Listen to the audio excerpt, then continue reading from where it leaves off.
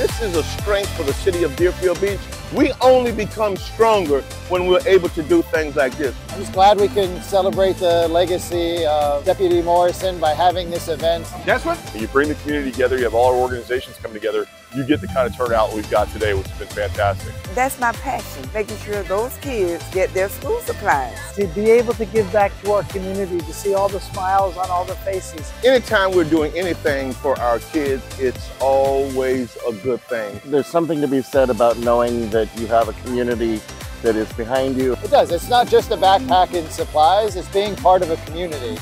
And Deerfield Beach reaches out to our residents and our kids, and we want them to feel like they're family here. You want that one? Our company is only as strong as the community around us, and that's why we believe in giving back to the city of Deerfield Beach, which is where we're located. we want to be here. We want to be right here on the front line, trying to make sure that kids have the chances that we perhaps didn't have when we were coming up. Deputy Morrison started this 15 years ago when he took out-of-pocket money to buy backpacks, and it's grown to a point which you see today. It's a wonderful thing, and it's great that it's in his memory and his honor. And his legacy was giving back to the community. So it's so fantastic to be able to do that and to see this kind of turnout. It means a lot to us, the Morrison family, and we really appreciate what DSO, the city of Deerfield, has done to keep his memory alive. I hope he made him proud. I mean, that's what our goal is, and his spirit's here amongst all of us, and that spirit of generosity that's here, and it's great to see these kids come out and get themselves